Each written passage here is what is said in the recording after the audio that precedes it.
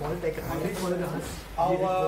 next speaker is Thomas Woerner from Red Hat, talking about how you can try to deploy FreeIPA with Ansible.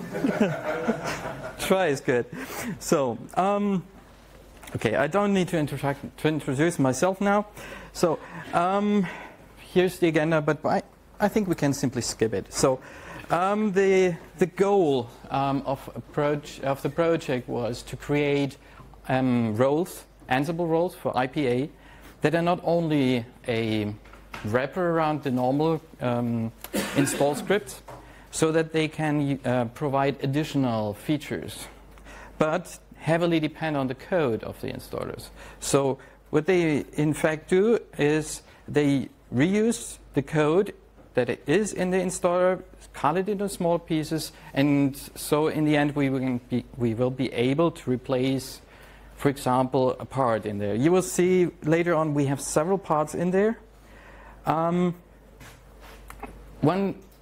big goal was also to have exactly the same results. We can have additional things, but we need to have the same results with the same settings. Also, there will be a server, client, and also a replica role. Right now, in the repository, you can find the server and the client roles. The replica role is in the work. It's not pushed because it produces an error in the server.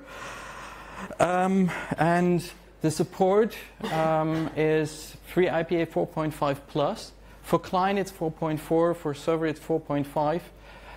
And the replica will also support 4.5 plus.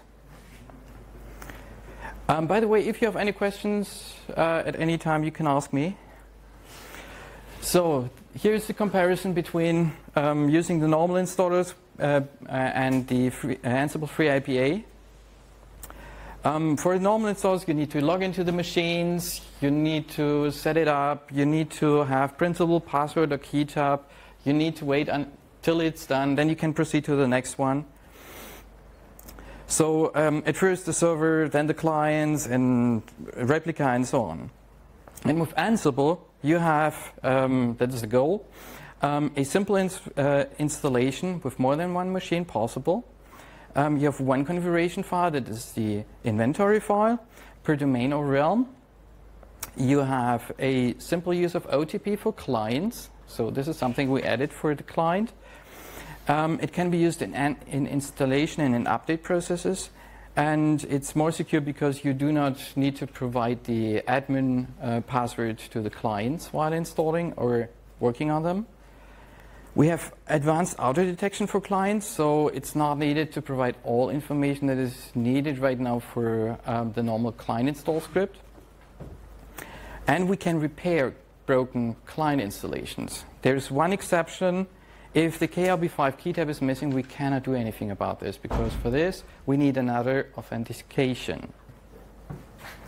So we come to the next one, the FreeIPA client installation steps. So at first, the domain discovery is done and validation of parameters, time synchronization, then the enrollment is happening, so creating of host entry and key tab. SSSD, PAM, and NSS are configured. Kerberos, client is configured, PKI, and DNS. So right now we're coming to client configuration using Ansible FreeIPA. So as I said, the Ansible FreeIPA roles are depending heavily on the code of the normal installers. So everything you do there, you can also do with the Ansible roles. And additionally, we have full auto discovery. So there is no need to provide domain or realm. It simply gets this from, as a simple try, from the FQDN of the client or the server. And it's using the DNS, SRV, or TXT records for LDAP and Kerberos to find them. There's, by the way, a small issue you can run into. So if they're pointing to something wrong, yeah, I'm sorry. So you can then say, okay, this is the domain I want to have, this is realm I want to have, and it will override the settings you get from DNS. Okay. Oh, I had this. Okay, we have 3 supported enrollment types. So the normal one is admin principal and password, but the common one. But I like the OTP version much more than that. It's really simple in Ansible-freeipa client because it's only one setting. You only need to enable, yes, I want to use OTP, and it will do it for you. And you can also use a host key tab.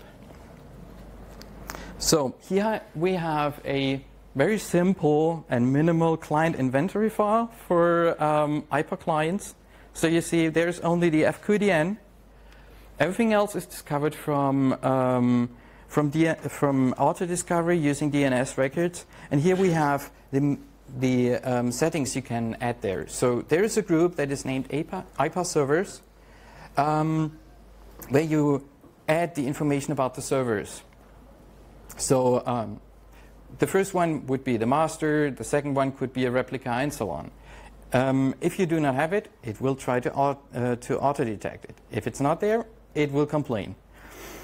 IPA clients, this is also a group. You can have one to many entries there, and Ansible will take care about this so that all of them are installed.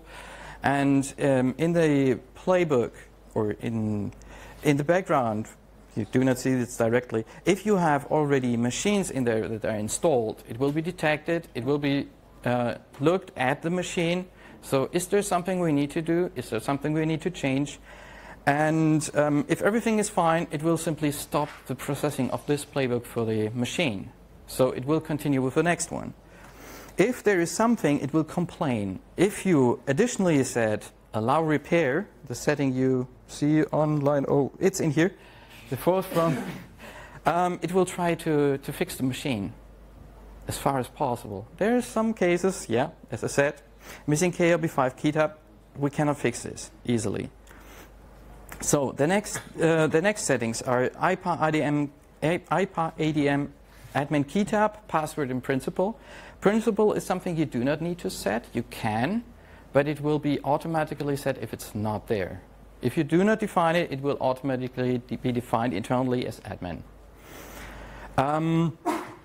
You most likely need to set the password in some sort. I prefer the way to use Ansible Vault for this, so that you do not have the password in the inventory file, but in a Vault file that is secured, and you can use it in your playbook later on. And if you add, for example, the IPA client use OTP equals yes into your inventory file, it will automatically switch to OTP usage.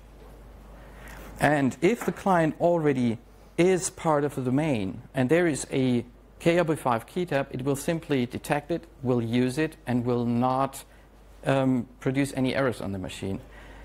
If you have, for example, a key tab there that is not matching the domain and so on, so you cannot use it, it will detect that and also fail. So for client is already mature, I would say, mature, and the server that comes later is in earlier states. I will discuss this later on. So there are other settings, kinit attempts, NTP, no NTP, this is wrong. It should be no NTP and MK home there for the client itself, and they are also available later on in the server. So we now come to the playbooks, the minimal playbooks. So here's install client YAML. Oh, it's dark. Can someone? I'm sorry. It's a live. Yes. Oh. There's something there. I'm sorry. So, at first we have the install client YAML file. You see here it's using the host group IPA clients that have been defined in the inventory file. It uses a vals file to provide the password that is Ansible Vault secured password, and then it calls the role IPA client with a state present. If you simply replace present to absent, it will uninstall IPA client. So, as we only have half an hour, I do not have demos, but we come to server now.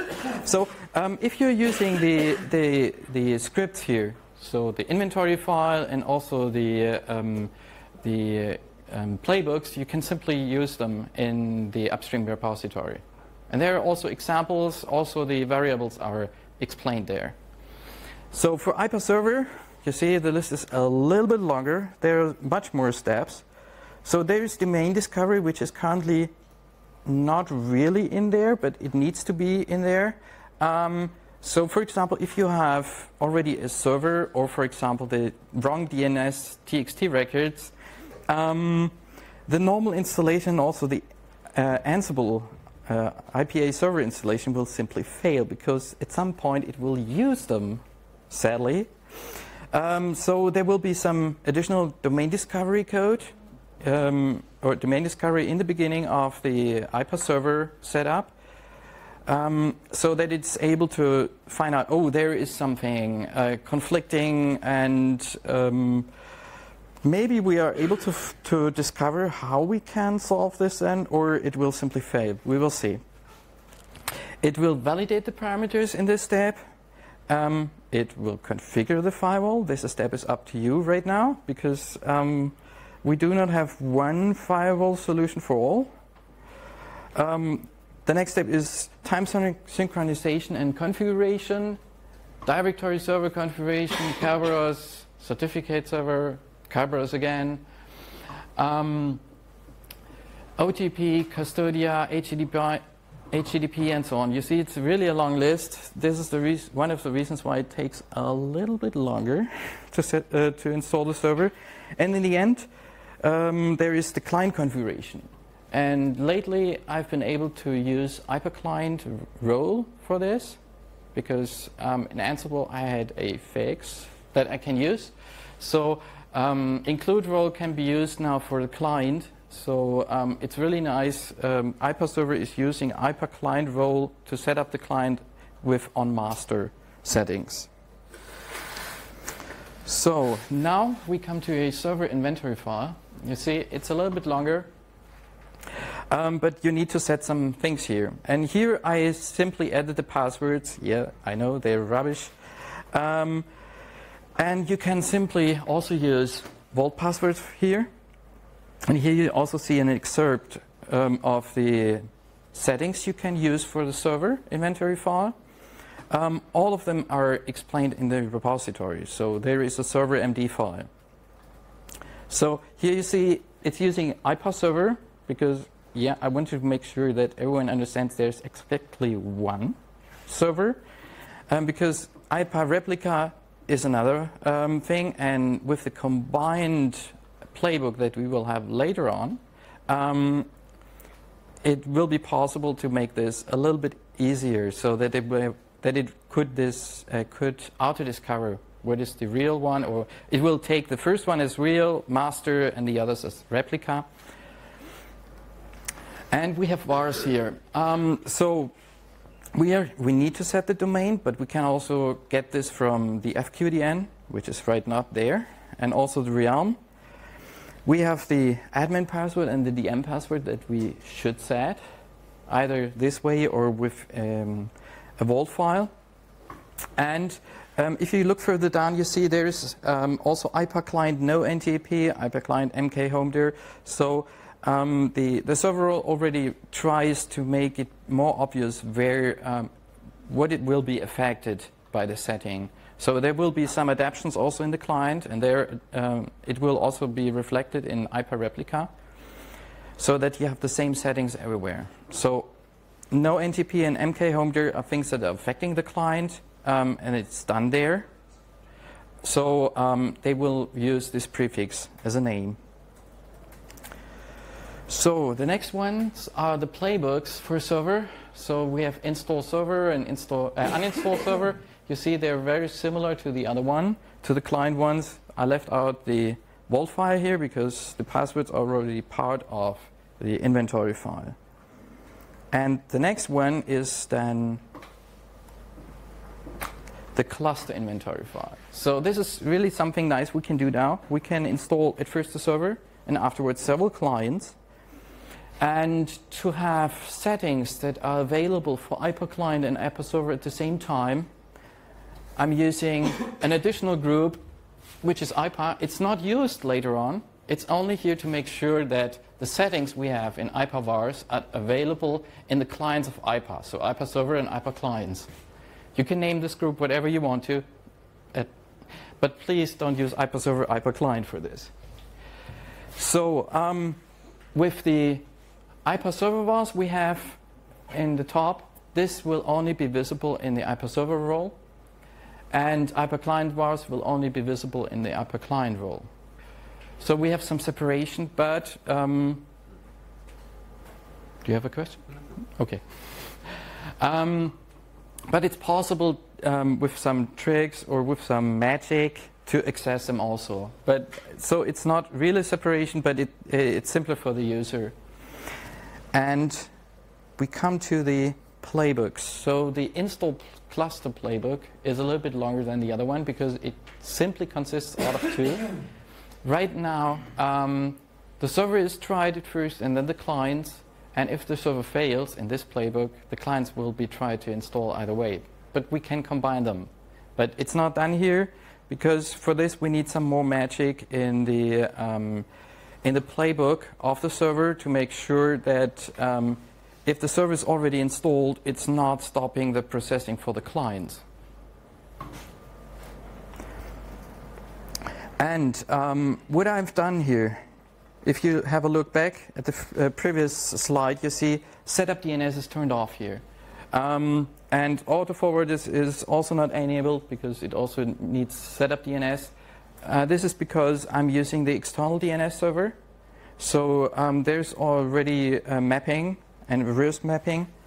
And if you want to use setup DNS, you need to add an additional step between servers and clients to add the client IP addresses, names, FQDNs into the DNS server of the server. I left this out. There is a module already available in Ansible itself, IPA host, with add and so on.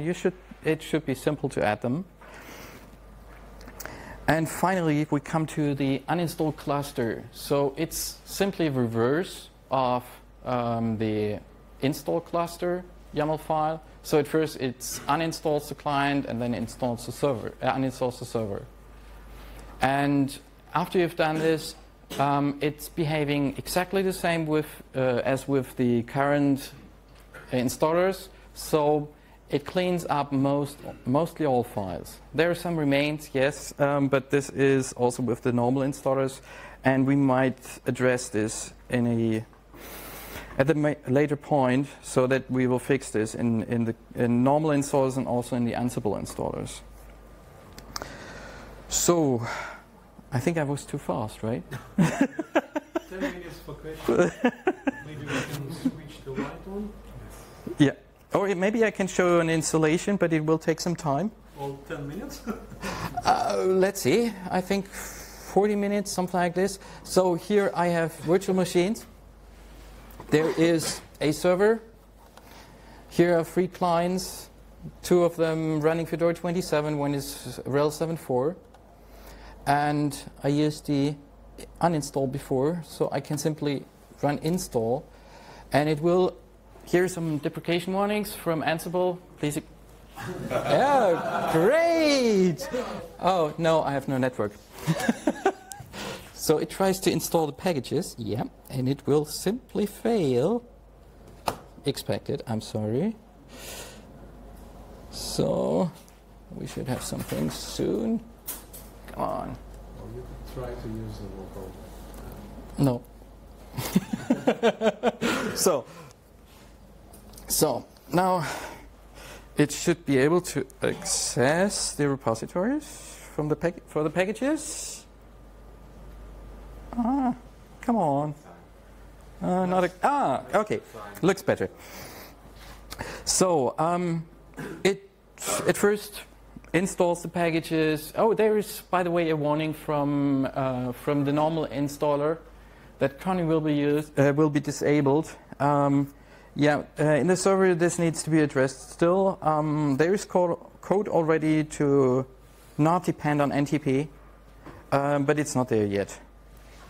And I'm using the upstream repository here. So you see it's doing lots of things. I started it in verbose mode. So here it's doing the tests. It creates the ID max, ID start. It detects IPA Python version. By the way, this is also an interesting thing. As IPA bindings are up to now partly Python free or mostly Python free, there are some issues with older versions. So what the roles are doing, or the modules that are used in the roles are doing, is to detect what Python version do I have in the system.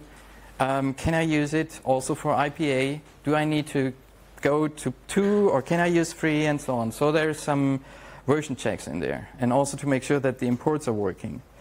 Sadly, we cannot support old IPA versions right now, and I don't know if we can get there easily, because there have been major changes internally, and as the modules that have been created for this are using code from the installer scripts.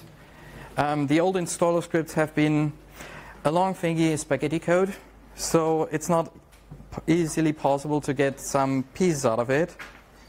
And for IPA Client 4.4, I already did some tricks to be able to use the script. Yes? I have one question. Yeah. You're doing a lot of stuff also regarding the system basic configuration. And as said, I'm doing Ansible myself. And of course, I'm also writing for the servers. It's okay to say it needs this system environment and those OS packages like NTP or something like this. But for all the clients you have out there, you know, it's pretty hard to decide where to draw the line. Yeah. And where you interfere with some basic modules the system administrators already have. But this is an issue with the normal installer scripts too, and how do you draw the line? How do you find out what to do? And right now, I mean, we're doing exactly variables for disabling part of the stuff, you know. So yeah, we have them. As long as the IPA installer, the install scripts, the normal ones have them too. But it is planned. For example, we have the module to set up NTP. And as soon as there's a role that we can easily use for NTP configuration, we switch over to this one. Okay. And we will do the same for Kerberos, for SSSD, and so on. So it was really important to split the whole thing up into small pieces that we can simply replace at some moment with roles that are providing the functionality and are able to really configure a service. Yeah, but I found it, if I split things over roles, I found it hard to really pass notifications or structure the system like this, that any change is really notifying the service to be restarted, you know. If you split over roles, that's pretty hard. Yeah, that's almost unfeasible, you know. Yeah, we work on that. One thing that another thing that we do not have in the server right now are external CA. So the code is there, it might be working, but we're working on a solution to have external CA before installing the server. That you have a single step to set it up, to get all the signing requests, to have all together, and to start the server installation using external CA completely afterwards. So because the current model to stop processing and writing a file out and asking the user some questions is not working with Ansible.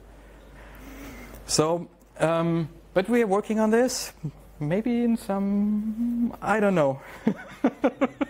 In some time we will have a solution for that, because we need it for several other things too. So, and you see right now HTTP, okay. CA is done already. So, how much time do we have still? 5 minutes? Might get some clients. Might. We have a little bit overhead through Ansible with the cutting into pieces, but it's really not that much. And the good thing is, for example, with the client, we have been able to add so nice features. For example, the OTP stuff. So it's really worth it. And okay, we could have done this simple version with simply calling the install script. Oh, we are at clients now. So here are the clients 1, 2, 3, and it's trying to set up the. It's doing the importing the variables, making sure the packages are installed. Afterwards, the discovery. Here, it's done. Here it detects the Python interpreter and sets it to version 3 for 2 machines, 1 to 2, because it's a RHEL 7.4. Now we have the discovery, and oh, it's too quick. So there are lots of skip things because OTP has been disabled right now here, but you can simply enable it, and it will automatically detect it and so on. And if you have a working KRB5 key tab from a previous installation, it will pick it up automatically. Yeah. We're done. Cool. So, and we're setting up a server and 3 clients, and replica will be added in some weeks, hopefully, as soon as we have been able to sort out why we can kill the server. Okay, so do you have any questions? Yes? I need to set up a FOSDEM server in the next 2 weeks, and I use Ansible everything. So I'm going to look at your project for sure. But I was wondering, especially on the client side, why didn't you just use something like the SSP or the autoconfig tools in RHEL 7 to set up the client? Why did you write your own role for that? What are the added values in your role compared to just using standard tools that are already there? Okay. Yeah, I will repeat the question. So why aren't we simply using the standard tools that are available in the distributions? This is right. Simple. Because we need to be able to provide support for several versions. And we already have code in the installer scripts that are handling this. And to add this into Ansible itself might be a solution, but right now, as I said, we are trying to be as compatible as possible. So we're exactly doing the same steps with the same code, and also with different versions. So I personally do not want to add yet another wrapper around off-config, off whatever, and so on, as it is done already in the IPA code. Effectively posted that code. Internally it does it, yes. Internally it's using off-config and so on. But if the role itself would need to do that right now, it might be something that we can address in the future when we are maybe switching to the Ansible installers as a default. But right now we want to keep it as close as possible together. Yeah? So are the roles going to be in the Ansible main role sections? Are you going to put the roles that you created to speak? Can you repeat that, please? I only got it half. No, currently you have to get your roles from GitHub, right? If you want to use them. Yeah, it's in one repository. Yeah. Are you going to put them in the Ansible repository? They will be pushed into Ansible repository at some point, yes. That's the plan. When's the timeline? When it will be ready. That's a good answer. The Ansible guys also need to do some homework on their side to support some of the interesting use cases we're raising for them, like the roles inheritance. Yeah, at least this is addressed now. Yeah, some of them are addressed, some not. Yeah, there's also still some work to be done on the Ansible side to make that possible. Time off, yeah. So, thank you.